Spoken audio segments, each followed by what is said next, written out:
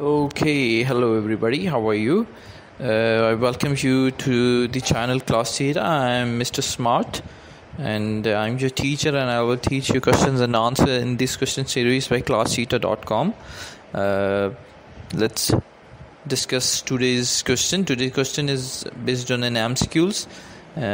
All of these answers are also posted on the website. The link is also given in the description. You can go and check out the link after the video, and you will see the answers are posted on the website as well. So today's question, number one question, in this video we have 5 MCQs. So the first question is, in a Windows environment, what command would you use to find how many hops are required to reach the google.com? So the answer of the question is actually D, which is Tracert google.com.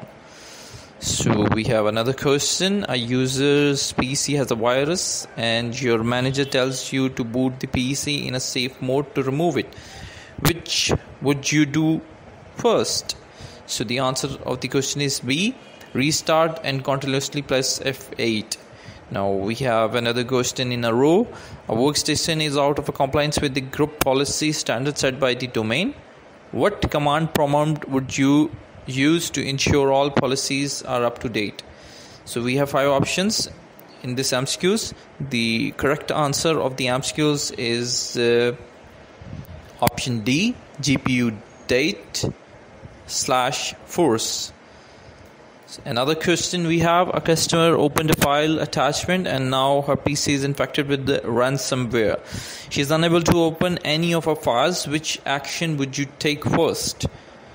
The answer of the question is basically disconnect the PC from the network, which is the D or 4 part of the answer.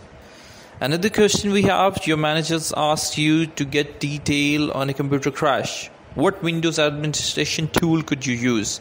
We have 5 options here as well. System information, performance monitor, Windows memory, diagnostics, event viewer, log viewer. So the correct answer is basically Windows memory diagnostics. Thank you for watching the video. The answers are also posted on the website. The link is added in the description. You can visit it. If you have more questions to ask, you can go to the website and you can ask the question on the website www.classtheta.com.